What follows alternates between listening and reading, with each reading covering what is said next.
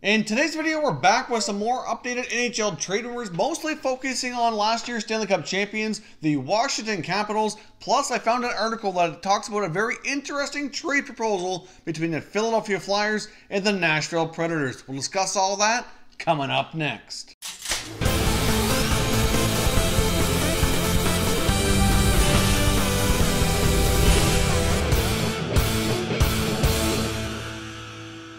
Hey everyone, and welcome back to another video here at Top Shelf Hockey. If you're new to the channel, thanks for stopping by.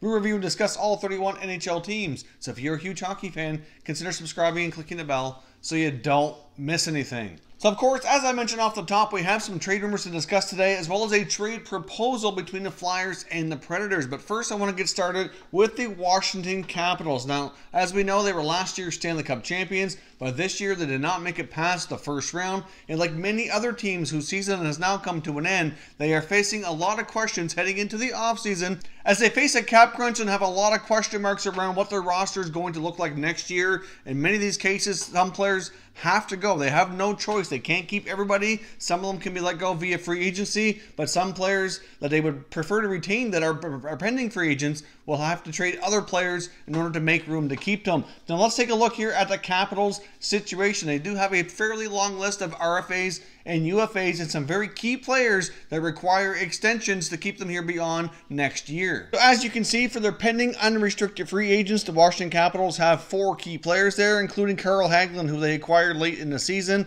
Of course, they got Devontae Smith-Pelly, who was the playoff hero, one of their big players from their Stanley Cup run, but of course this past year spent a lot of time in the minors, was put through the waiver wire, was unclaimed. Obviously, they signed him to a 1-year deal after winning the Stanley Cup. Things did not go so well. I don't think DSP is going to return to Washington. I do think his time is up, and it's certainly questionable if another NHL team gives him another chance. He's had a fair bit of chances already. He does have that Stanley Cup pedigree. He showed he could perform in the playoffs. But at the same time, there's a lot of inconsistencies and a lot of other question marks around this player as well. So debatable what happens to him. Of course, Brett Connolly has been a very nice addition to the Washington Capitals. He's progressed quite well over the last couple of years, and I'm sure the Capitals would love to retain him. But because of his success and the team's success and the fact that he's been scoring more goals, he's going to certainly demand more money for sure. Of course, they have Brooks Orpik as a pending UFA. I believe he's 38 years old, defenseman. Of course, we went through a buyout before last year. He was involved with the trade with the Avalanche, traded to the Avs, bought out, and then of course re-signed a cheaper 1-year deal with the Capitals. I do think his time with the Caps is going to come to an end here. Not sure if he's going to continue playing or not. It's not really relevant at this time, but I just don't see how the Capitals can continue to sign him for another 1-year deal unless they move out enough money, but they do have enough other younger defensemen to kind of take over, I think. So we'll see, but there's certainly going to be a lot of changes on that blue line involving the Capitals. At least I think there will be, based on what we're hearing here. Now, of course, taking a look at their RFAs, obviously restricted free agents who can be qualified and retained include forward Andre Burakovsky, who certainly had his name mentioned in trade rumors a few different times throughout the year, had a bit of a frustrating year. Of course, they got Jakub Vrana, who's had a pretty solid year, proven to be a pretty decent secondary scorer for them. Of course, they also have forward Dmitry Yaskin and defenseman Christian Djoos. So obviously they have 17 players signed for next year right now for a total of $72.6 million. The salary cap's expected to land somewhere between 82 and 83. So that only gives them around, 10, maybe $9.5, $10 million worth of cap space, and they have to take care of at least 7 out of those 8 players or replace them. And the other thing with the Capitals as well is they're at the maximum number of contracts. They have 50 contracts within their organization, which is the maximum you're allowed to carry. So they don't even have the flexibility to sign any prospects to their entry-level contracts, go after any free agents without moving players out. So they have no choice here but to make some moves. Now, obviously, they technically are at the 50 contract mark now, but as these contracts expire July 1st, obviously that's going to lower the amount. But if they try to retain the same number of players that they need to fill up their roster, that will create some issues unless they have some other guys that are on entry-level deals, they're playing in the minors or whatnot, or junior that could step in and take some of these roles next year. But I guess we'll see on that front. But the Capitals are facing a crunch, and they have no choice here but to make some moves. The two key players that require contract extensions to stay with the Capitals beyond this coming year, and of course they don't have to sign them to an extension now, but if they decide they want to retain their services and not let them hit the free agent market the summer after, and that's center iceman Nicklas Backstrom, who's 31 years old, been there a long time, been a big part of that forward group, one of the more productive assist guys in the NHL for the last number of years, and of course goaltender Braden Holtby, who was their backbone leading them to the Stanley Cup there just last spring. So those two players are big parts of the past. Will they be big parts of the future? Only time will tell. I know Holtby was asked about an extension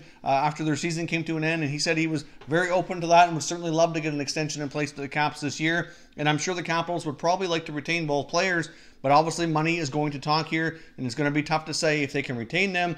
So let's take a look at some of the top likely players that they could be moved on from here during the summer.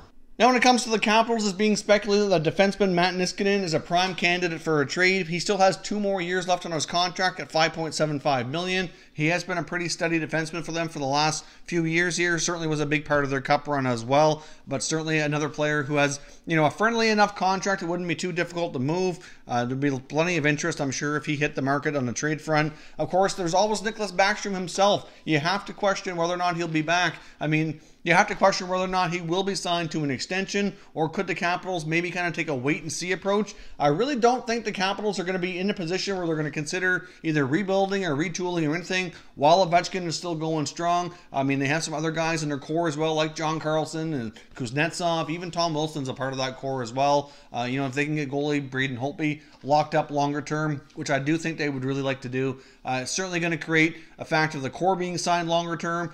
You can even throw TJ Oshie in there as well. He's got a fairly long-term contract and has been a productive player for them too. Then they have to kind of surround them with some cheaper contracts to kind of make everything fly. Backstrom himself, he's 31 years old now. He'll be 32 by the time the season starts, which means that if they sign him to an extension, he'd be 33 years old when that contract kicks in.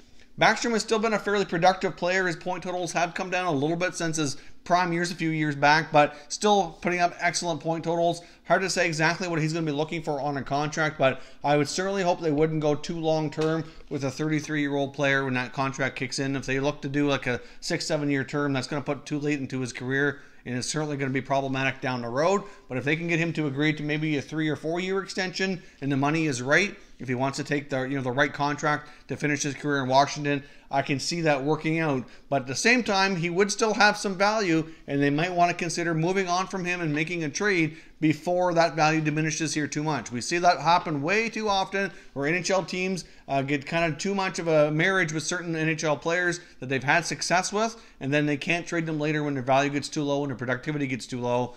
So it's debatable. Kuznetsov is a capable number 1 center, but you need 2 solid scoring lines. And if they did trade Backstrom, who would take over the number 2 center spot? And it depends, I guess, as well, who would they get in return? It's really difficult to say how that would work out, but certainly a possibility here that they have to explore this summer, in my opinion. Now, of course, there's a couple other forwards they could look to as well, including Andre Burakovsky, who's been kind of frustrated in Washington, had a frustrating year. He hasn't quite lived up to his full potential. His name surfaced in rumors numerous times in the past year or so, so certainly could be, instead of signing him, maybe he gets moved. Even Lars Eller, who's been a very steady number 3 center, has a very team-friendly contract as well at $3.5 million. Still has 3 or 4 years left on his deal. He's certainly the type of player that could be moved out, because that would be an easier contract to move, even though it's not really a problem for the salary cap. It's just you have to look at what has value and what's easy to trade to kind of keep other parts of the team together. So certainly is a possibility that is a tradable contract here as well. In your opinion, who's the most likely members of the Capitals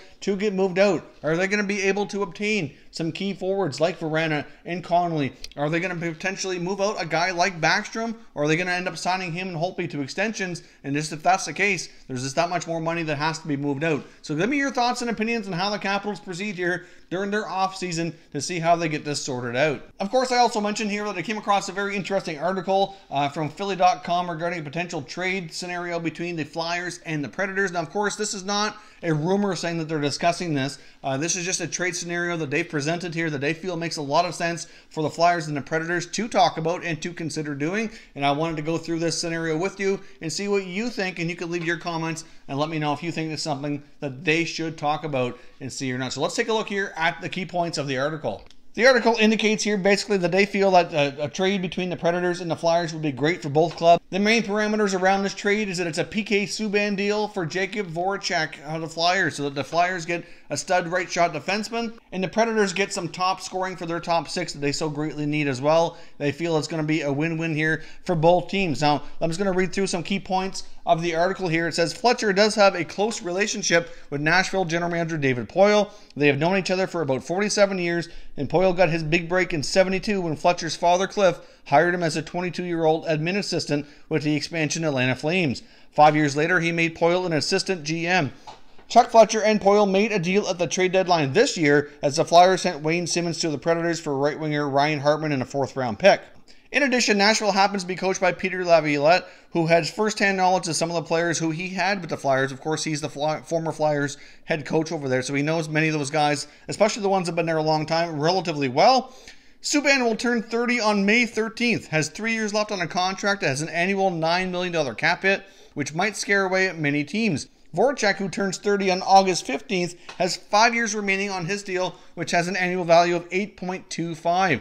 The teams seem like a good match. The Flyers have the cap space and need to upgrade that defense that allowed the 3rd most goals in the NHL this year. The Predators need to improve their offense to score just 2.88 goals per game and a power play that was dead last, clicking at just 12.9% during the season and going 0 for 15 in their first-round playoff loss to Dallas.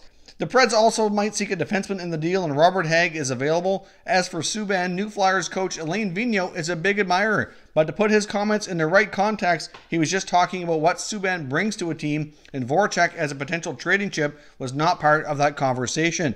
He's a dynamic player, Vigneault said of Subban on Wednesday. He's got a great skill set and a lot of energy. He's shown he's one of the best defensemen in the NHL, and he competes so hard.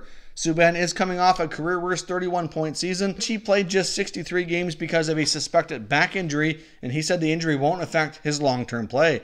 If he is indeed 100% healthy, the Flyers should try to strike a deal. Besides his obvious talent, Subban would help give this team some personality, provide a great on-ice presence, and be the ideal mentor for a defense that is long on promise but short on experience. So I must say this article does reference a lot of great points. I do think there's a potential there that this deal would make sense. There's not a great deal of difference between Subban and Voracek's contracts. We're talking $750,000, so the Flyers would have more than enough room to absorb the difference there. Of course, Voracek's contract has much more term on it, and depending on how Subban plays over the next few years will determine what he would get for an extension when that contract runs out here, where he's got 3 years left on it.